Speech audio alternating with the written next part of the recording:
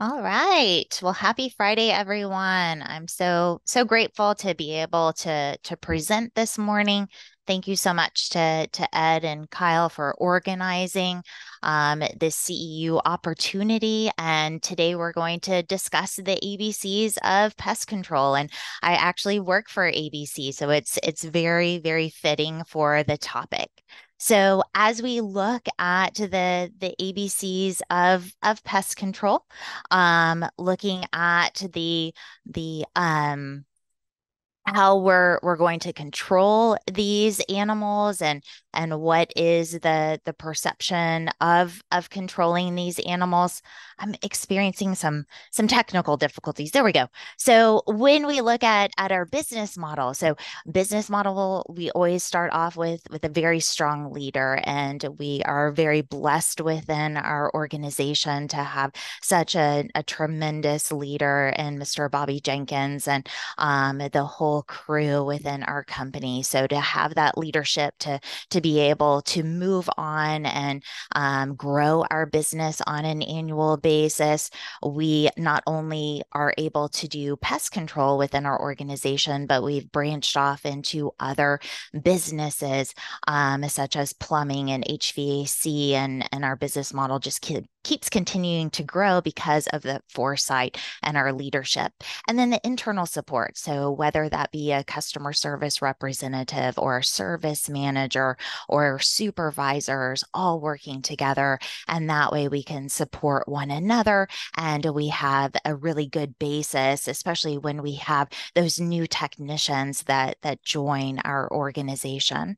And then the role as pest management professionals. Sometimes I get the question, Kim, I need a fumigation.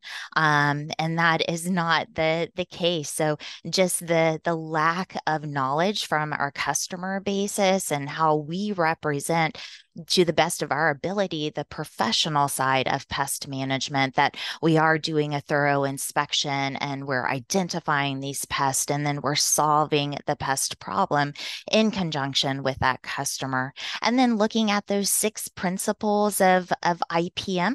So we'll go through each one of those principles and then, of course, the summary at the end of the presentation. So that's how this hour is going to work. Looking at our leader. So our leader is Bobby Jenkins within our company, aka Boss Man. And our purpose as a company is to enhance the quality of life of our customers by making their environment healthier and safer, more comfortable, and more enjoyable. So that is what we strive for. We strive to make sure that the customer is in direct communication with the sales inspectors, with our supervisors, our technicians, with our technical teams, our auditors, and that way we're able to solve those pest problems together. So without strong leadership, sometimes things go sideways. And so very grateful for the leadership that Bobby puts into the company, the time he puts into the company, and effort that he puts into the company. And one of our taglines as a company is specialists for your environment. So that couldn't be even more fitting for integrated pest management and developing those pest specific strategies. So we can't go in treating silverfish like we would bed bugs. So we have to make sure that we have set protocols. Everyone within the company is aware of those protocols. We do have a website in which we post our protocols. Everyone's going to be able to look at them via our customer basis or our field technicians, our supervisors, and that way everybody's on the same page. And this ultimately is a comprehensive approach in order to reduce pesticide usage. So we're definitely not a spray or pray and spray industry. We have to make sure that we design those pest specific strategies, and that way we truly get those good results and we are doing our job both environmentally as well as taking care of the customer and solving the root of the problem. We do have a quality assurance team within our company, and this is just for our pest side. So our pest side of the company for both residential and commercial confidential, and they double check our work. So the job of these 6 individuals is to cover territory from Central Texas down into South Texas. So putting that in a drive perspective, that can be a 6 to 8 hour drive one way, depending on traffic. So they have a very large job, a large territory, but they are very diligent. They are going with our new hires when they start, making sure that they are confident and ready to go out in the field.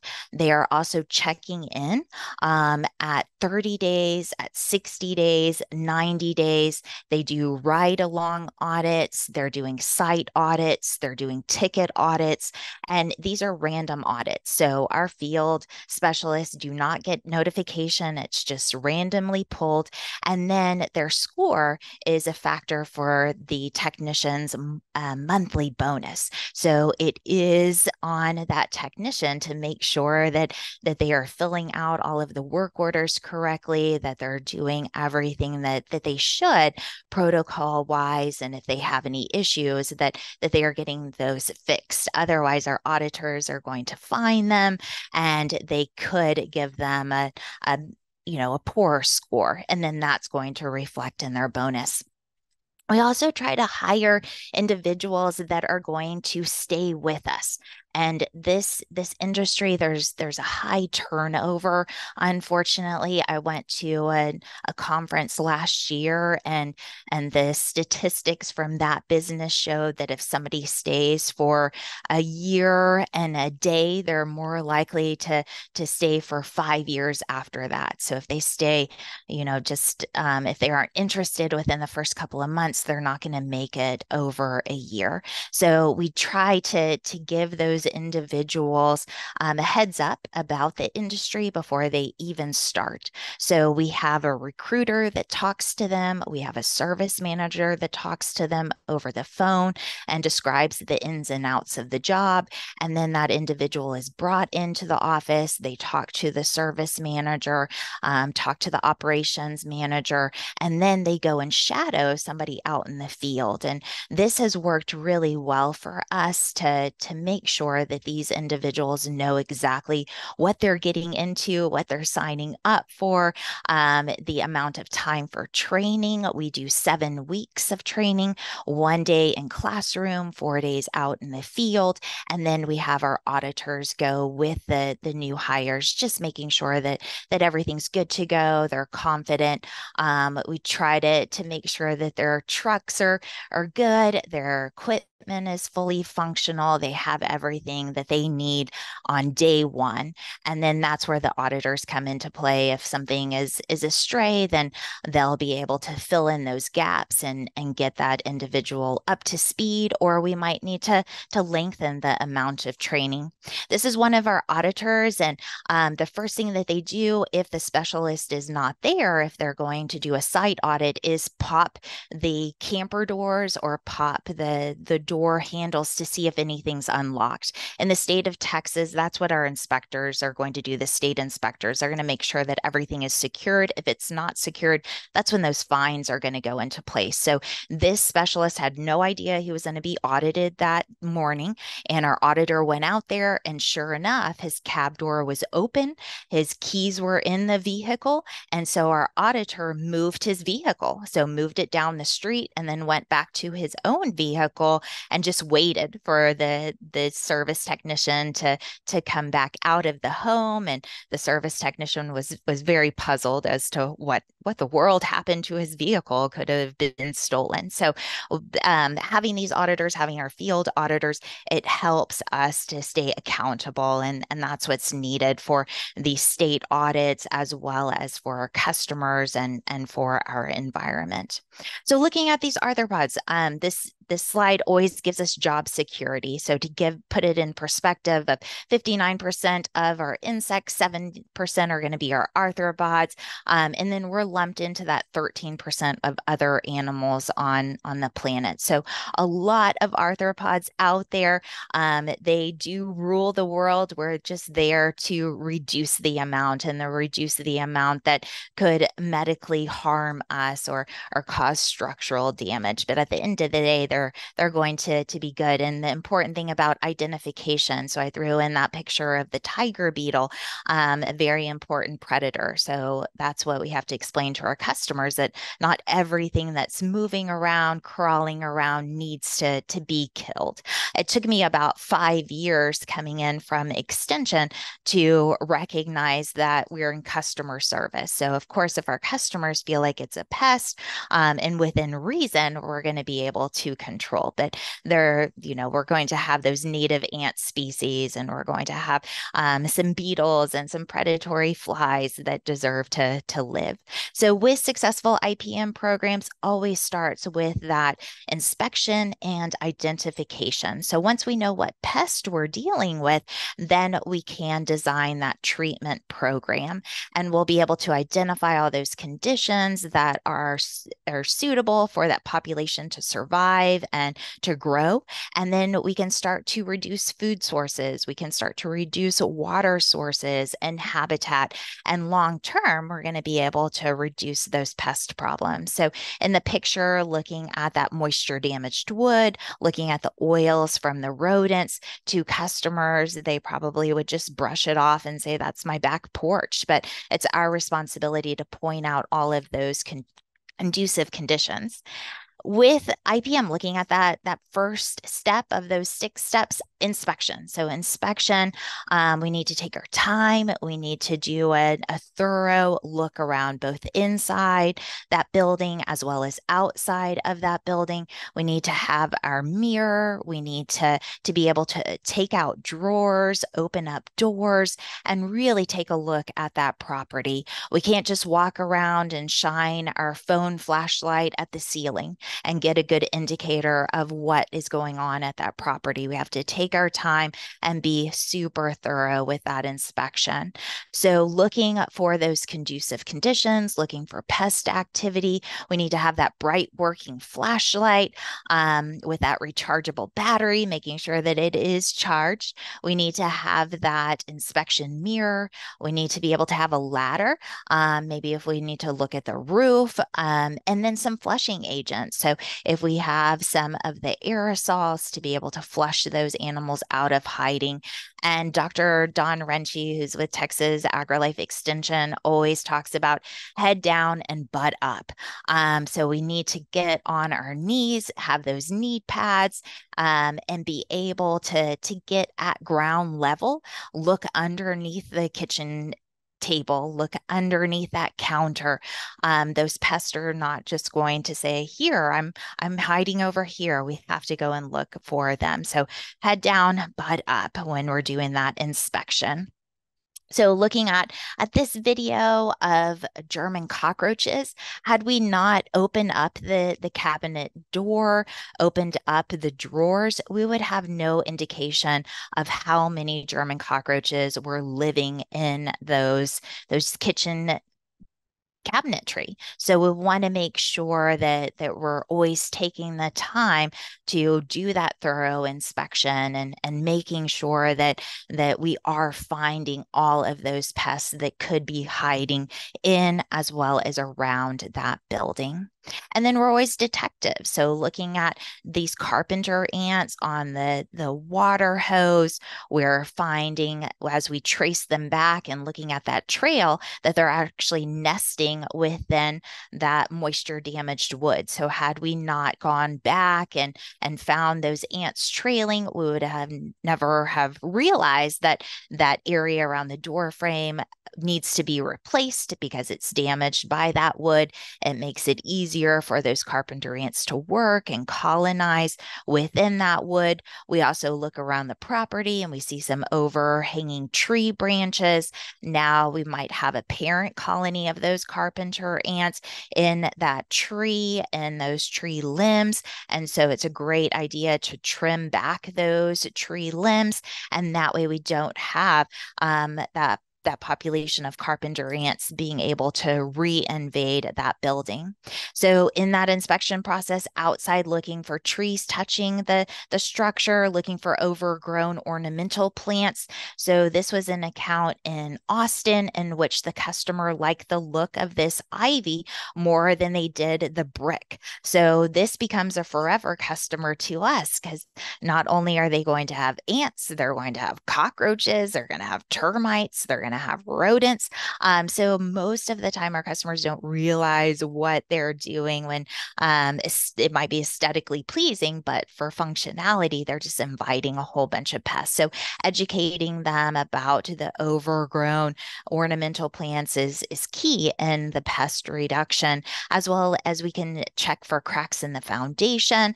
If something has shift, that's going to allow termites to go inside, some ants to be able to go inside, and then entry points around the eaves, around the crawl spaces. We need to pay attention to those when we're doing our inspection and to go into the crawl spaces, to go into that attic space.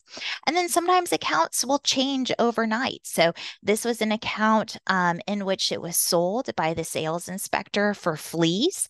At the time of the sale, the homeowner had removed the cats. They had removed that small pool, all of those geese, all of the ducks were not on property. But when the service was scheduled and the technician went out, all of a sudden these animals are there, and we're not able to do the treatment at that time, nor do we want to get started. So if customers are inviting these animals that we know have fleas and ticks, and it's going to be a constant reoccurring issue. So maybe we want to step back. Maybe it's not the customer for us. I went to one account in which the customer kept saying that she had fleas over and over and over again, and she wasn't doing anything. She didn't have any animals. She wasn't feeding the neighborhood cats or dogs, and we just kept going back. And finally, I showed up 10 minutes earlier than that set appointment, and I knocked on her door just to see if I could get started with that inspection. And she looked at me very panicked and said, "You're not supposed to be here for another 10 minutes." And so she did let me into the backyard, and she, sure enough, she had set up water bowls, she had food bowls. So she was feeding the neighborhood feral animals and then not being honest with us about that. So showing up a little bit earlier, she was very thrown off that she wasn't able to remove all of the said water and food, and we kind of figured out that we need to part ways. We're not going to gain control of that flea population. And then, even though we have sales inspectors go out for something like rodents to give our customers a proposal, sometimes they're not going onto the roof. So, what might look like a small little hole when you're standing on the ground is going to be a big gaping area when we go on that ladder. So, very important to use that ladder to go onto the roof to be able to see the roof structure. In situations like this, we're going to have to refund the customer. So, there's no way to wrap all of the barrel tile with some hardware cloth or some flashing. So we're going to have to refund the customer their money. And then with this one, we have the no window panes on those windows. We also have bars on the windows. So this was sold as an exclusion, and the inspector felt like we could just put some metal flashing in those areas, and we would figure it out. So it was sold as an exclusion for rats. There's no way for us to be successful at that account without those windows being replaced, the frames of the windows being replaced, as well as around the eaves. There's too many entry points, so we can't get started. And then inside, so we might have a situation such as this, in which the customer had bed bugs, but did not have functional plumbing. We in our treatment for bed bugs as a company, we use a heat treatment, and we elevate the temperature to 135 degrees, and we can't do that service unless the plumbing is functional. So we do have within our organization, we do have a plumbing department. So our plumbers were able to go out there, get all of the sinks, the toilets, the tubs working again, and then we're able to go out and do our heat treatment for bed bugs. So the second part of that IPM program is going to be identification. So identification is going to be very important to know what pest we're dealing with. We have an email address within our company for field technicians and customers to be able to send pictures to for identification. But if they're sending pictures such as these two, we won't be able to identify. So if somebody's sending pictures in at 6 feet away, or putting those animals in a water bottle as they did here, or in a plastic sandwich bag, we're not going to be able to see those clear characteristics. So we do need to have very nice focus pictures, multiple angles. We might have to have those smaller specimens brought into the office. We do have microscopes at our office.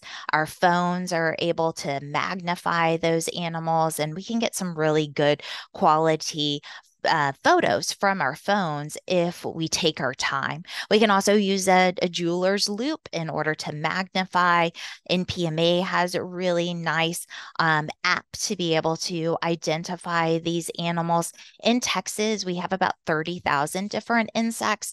And so we have quite the diversity here. So it's good to be able to have a centralized email address in which those photos can come in, and then we can get that information back to our field technicians, back to our customers. We're also blessed in the fact that we have ACEs, we have BCEs on staff to be able to identify those animals. Having our advancement program within our technician basis, the end goal is for all of our technicians to become ACEs. So our company does pay for our technicians at the end of that advancement program to become ACEs. And that's going to be leaps and bounds of help for our company. So the more that we know, the more that we can share with one another as well as to our customers.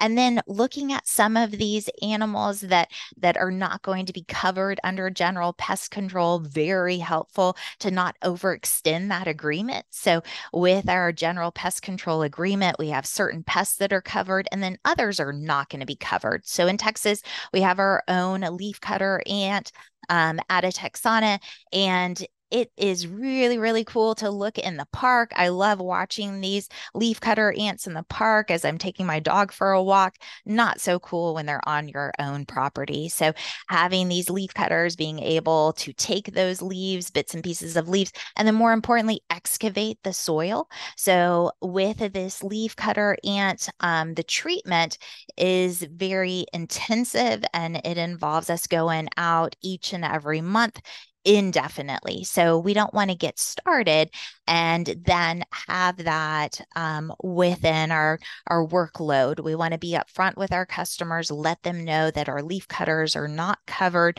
and that we can treat for them. It's just going to be an additional charge. This is a video of leaf cutters that have now excavated underneath a home, and they've made their way into that center wall. So the customers were probably okay with those leaf cutter ants out in the yard, but now that they're in the kitchen, it becomes a different story. So we're able to trench and treat for those leaf cutters around that home, and then eventually gain control of those leaf cutters so they stop excavating so much soil from underneath that home and invading those walls, but they're still going to be found on property.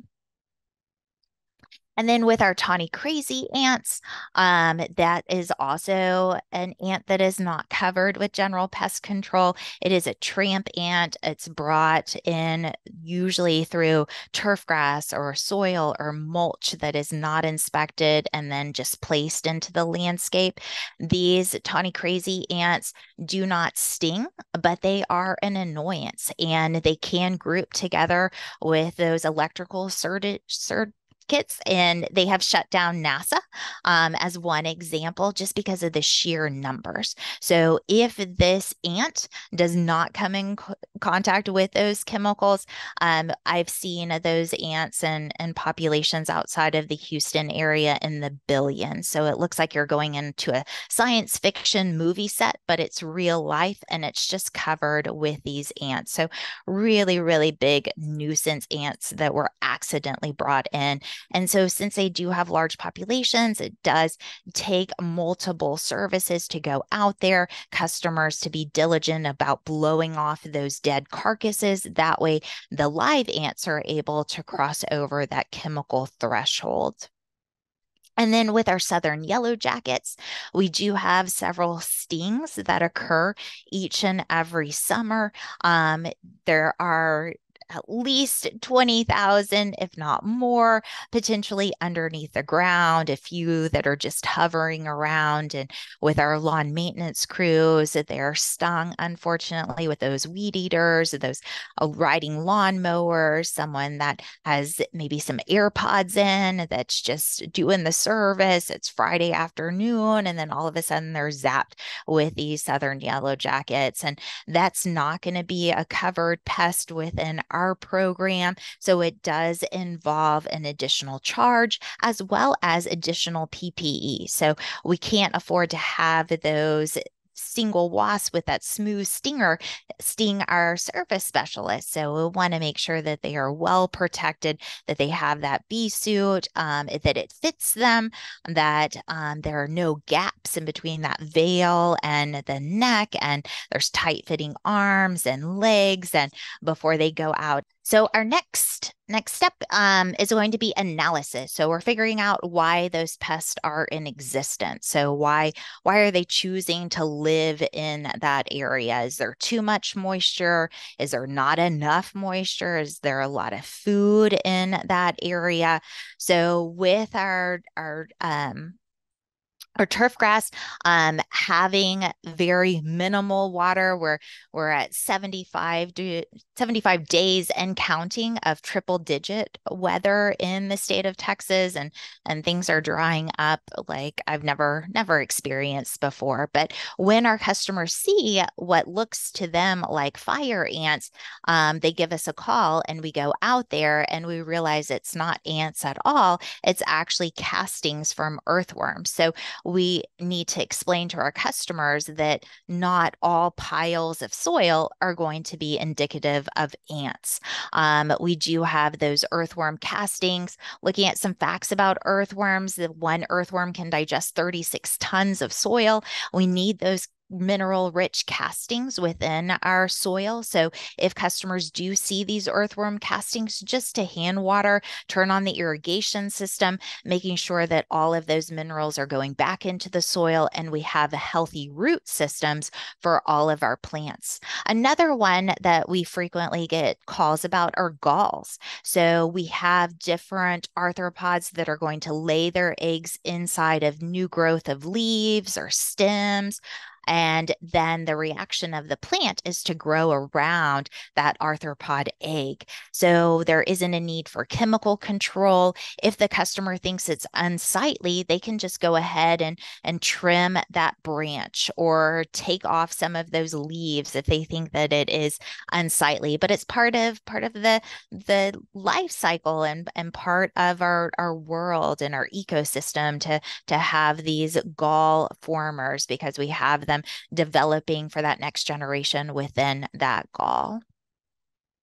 Our next step is going to be selecting our treatment combination. So we always want to have those cultural controls in conjunction with our mechanical, our physical, those biologicals, those good guys that we want to let live, and then what chemicals that we're going to use. And within that IPM program, we always want to use those chemicals that are going to have that caution signal word first, and make sure that we're rotating those chemical classes. So looking at sanitation, modifications in order to reduce or avoid those pest problems. So how often is the customer actually vacuuming? How often are they cleaning their dishes? How often are they taking out trash? How often are they cleaning the dumpster, cleaning out those trash cans?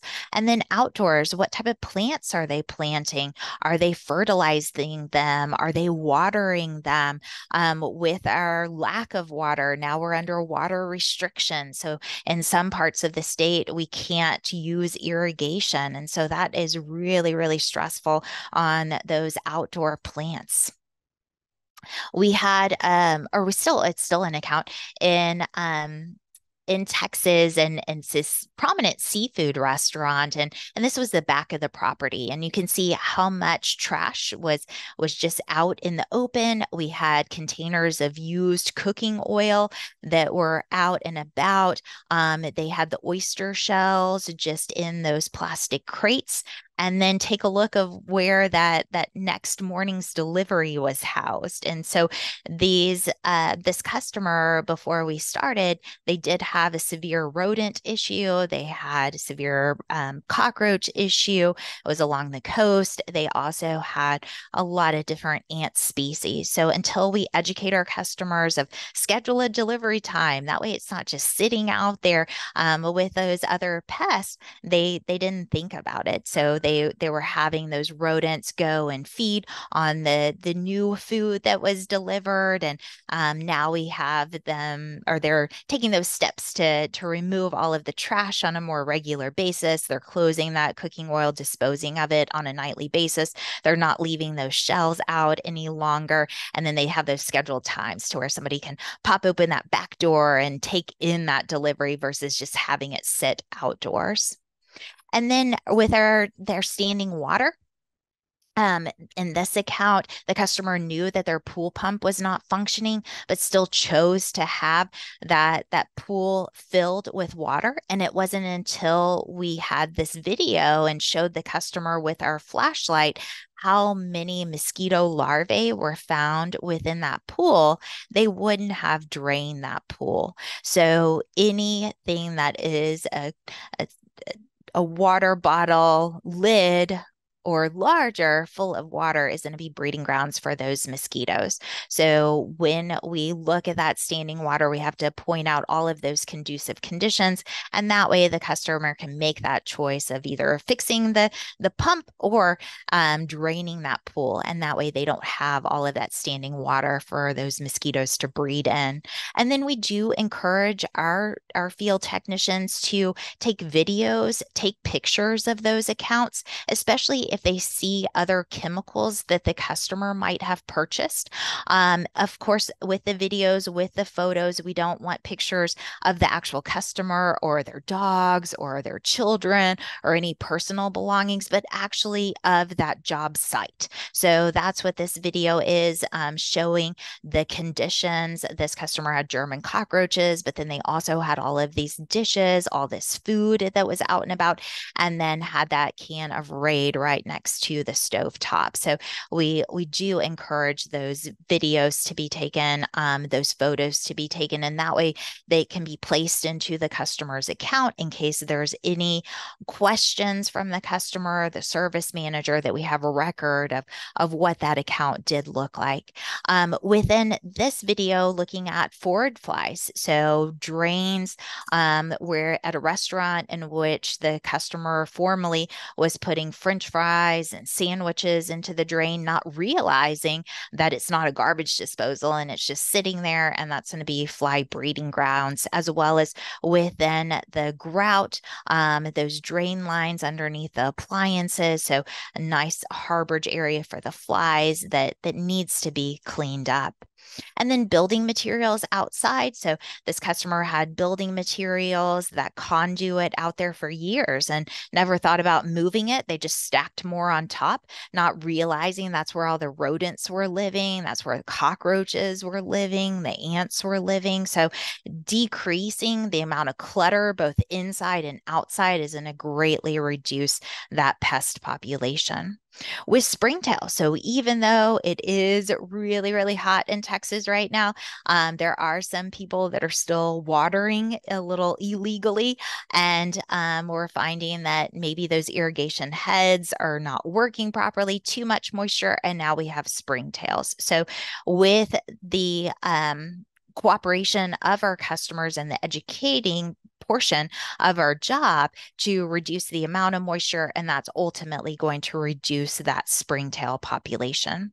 And then looking at our plant varieties, I know in other states working with university systems to figure out what's best going to grow in those particular states. So we can't expect in Texas for somebody to bring a plant from Idaho and successfully possibly grow it in Texas. So we want to have some of those vetted plants that are going to be able to survive in desert-like conditions, especially in our state. Otherwise, they're going to become stressed and they're going to attract all of those insect species with mechanical control. So that's going to be something that we're going to use in conjunction with our customers' cooperation is the use of labor and materials and machinery. So we can actually hand pick those caterpillars. We can use high force water sprays to spray off aphids or whiteflies.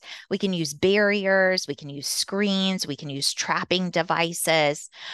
This picture was sent in. We had a customer that felt like they were going to take care of the armadillos on their own. They put some plastic forks into the ground, and they thought that as the armadillos were uprooting those flowering plants, they would get poked by the plastic forks and they would back off and go into another property. Of course, we know that this isn't going to work. What is going to work is to get rid of the armadillo's food source, so to control those grubs, and then that way the armadillos don't want to be on that property because they no longer have that food source. With the mechanical control options of caulking and sealing, when we're making those suggestions, we always want to confirm with the customer that they have purchased the correct product. With caulking, it's going to be a flexible material. So that's what we want to go around those window sills, around those door frames, to prevent the entry of those smaller pests. Versus sealants are going to be coating or protecting of a surface. So we really want to make sure that our customers are purchasing the right materials before they place them in and around their home. And then we do have metal hardware cloth that we can seal off vents. If our customers are saving rainwater, I want to make sure that that screen is intact. We use some copper mesh to put into weep holes. That way it's going to cut into the waxy layer of the animal's body, and that way they're going to dry out and they are going to die.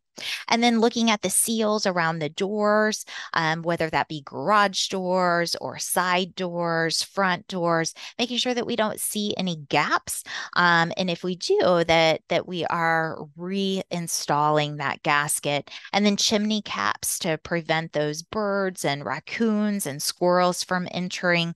And then with our snap traps, that's going to be considered the most humane way of killing those rats as well as those mice. We want to put them in areas in which our customers are not going to come in contact with them. Pets are not going to come in contact with them. If we do put them in indoor living spaces, that we put an outer box over them. And then live cages to make sure that we have those cages always kept horizontally and that we are relocating that animal. We try to stay 5 miles from that catchment site and relocate them where there's a water source as well as a tree line. So it's best to stay in close vicinity of catchment, and that way they're best able to survive. And we never want to have those cages vertically. We had that occur in our South Texas office, in which the customer was outside and we didn't have those cages horizontal. We had them vertical, and those raccoons just popped out of the cage and went and climbed up the tree. So we want to always keep those cages horizontal. And then these animals are smart. So sometimes we have to install game cams if they're not going into our cages. We have to get on their level and make sure that we're setting up those cages in appropriate sites. With light traps, those are going to be important to identify what type of flying pests are at that account. We have smaller units that we're able to sell to residential properties, and then these larger units are for our commercial properties. So we go and service those, making sure that the glue board behind the light is changed out, and then making sure that the light bulb is working. Otherwise, that trapping device is not going to work. Our HEPA filter vacuum is important when we're sucking up those German cockroaches, when we're moving those cases for our case making clothes moss, and then having that disposable bag inside of that vacuum is helpful. That way we can just pop the bag out, seal it with tape, and then dispose of that bag. With our physical control, so now we're altering the amount of light and humidity and temperature. So maybe we want to free up some air. That way the fungal spores are not landing onto that plant material. We want to give more sunlight to the turf grass. That way it's not so stressed out. So those will be our physical controls. The biggest physical control that we use are going to be for bed bugs. And we use this salamander in order to heat up structures above 135 degrees, hold it there for 3 hours to cook all of those life stages of our bed bugs, cook all of those life stages of our case making clothes moss. Of course, at this temperature, there can be some damage. So that's why we have to be mindful of those items to be treated. We do have a prep sheet for our customers, making sure that they are prepped before the job, as well as that we are not liable for any issues post heat. So those salamanders are going to be fueled, the heaters are going to be fueled on propane as well as electricity. They stay outside. And then we have this very flexible duct that takes in the heat into those buildings. So we can go multiple stories. We'll be able to get that duct inside, get that heat circulated. We do have specialized team members, specialized technicians to do our heat work. They also double up and do our fumigation work. So when we do a heat treatment, it's not turning on the heater, it's not popping open the windows. It is bringing in the heat and then circulating the heat and going in every 15 to 20 minutes and flipping furniture, taking blankets out of the closet, taking coats out of the closet. So we do high force fans in order to force the heat into the walls, into the flooring, into the furniture. And this process takes about 8 hours to complete on average. So setting up the equipment, bringing up the heat, and then packing up all the equipment, it's about 8 hours. So Alan Brown, who is also a board certified entomologist within our company, did this video using a temperature probe. So we know that heat's going to kill those bed bugs at 122 degrees, as evident by multiple papers. But in order in a real life setting, we bump it up a few degrees to account for the absorption of heat within all of the walls, within the flooring, and that way we get a better kill. And then it's not too hot to where we're causing a lot of damage structurally. This video was taken at a senior living facility, and this individual living within the room had been living with bed bugs for quite some time, but wasn't physically able to move the box spring and the mattress to really take a look, had pretty poor eyesight and was taking multiple medicines. So every time the bed bugs would feed, he wouldn't have a reaction. So not until there was new management at this facility that they started doing monthly inspections and realized that a lot of their residents were living with high populations of these bed bugs. So unfortunately, sometimes they do go unnoticed because of eyesight, because of lack of reaction, or physically not being able to move and do a thorough inspection. And then with case making clothes moths, so this is truly my nemesis insect on the planet for now. With these case making clothes moths, they can go from egg stage to an adult in as little as 2 months, or it can take them 7 years. So when we apply chemical alone, it sometimes it's not going to be effective depending on the population level. So I'm thankful that we're able to have a heat option once these moths have traveled to multiple floors, multiple rooms. We're going to be able to take care of them using our heat treatment, and then we follow it up with a chemical residual a couple of days later, along with some pheromone traps, making sure that we have eliminated that case making clothes moth population, and then educate our customers about not bringing them back in to dry clean, to have those rugs cleaned before they're placed back into that property. With our predators, our good guys, the ones that we want to keep alive, they're going to be very strong. They're going to attack that live prey. We have those examples of our praying mantids, our spiders, our scorpions. So they're going to be really good guys to keep alive.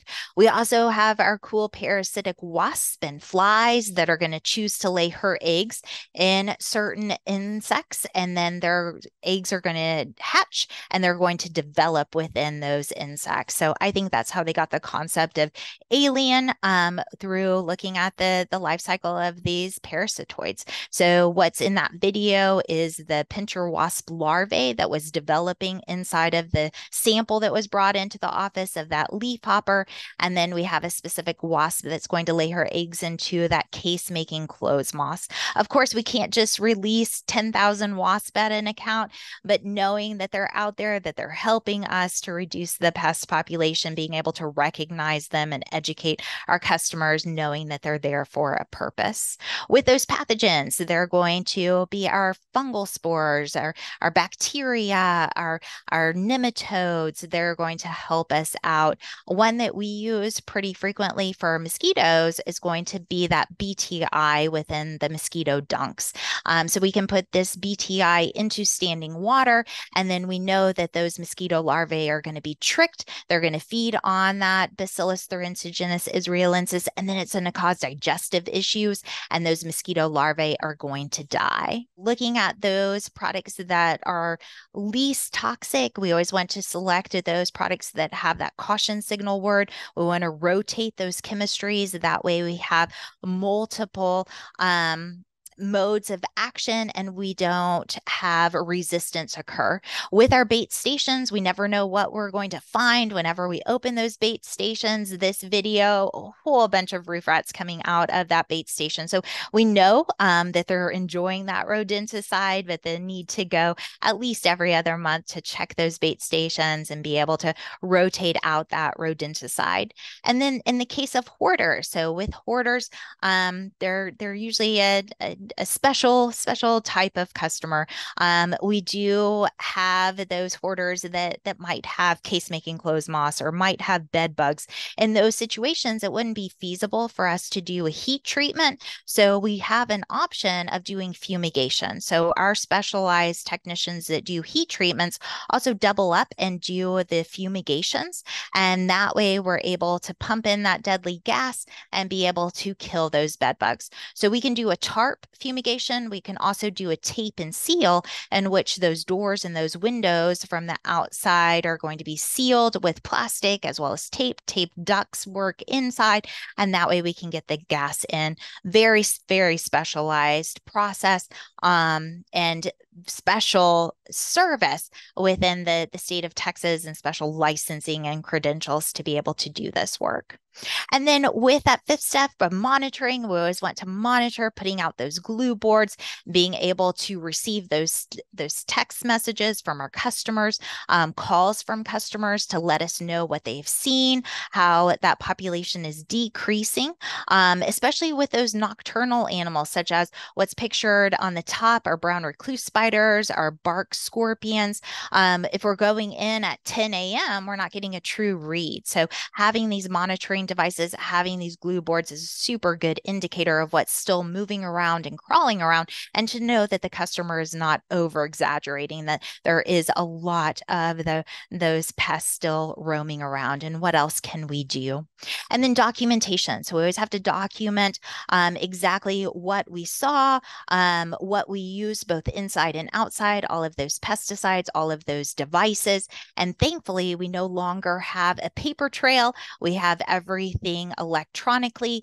Our customers are receiving a work order. They're also receiving pictures. So our service specialists take pictures of all those conducive conditions, and then they provide them an audio file that's personalized per account of what they found, where they treated, and their suggestions. So this has come a long way in for our customers to be supported, that they know exactly what we treated for, why, and then how to prevent those reinfestations or to reduce the amount of habitats in that area. So with that, that's the end of my presentation. I hope that everyone has a great Friday and even better weekend. Great presentation. Thank you so much. That was great. Thank you, Kim.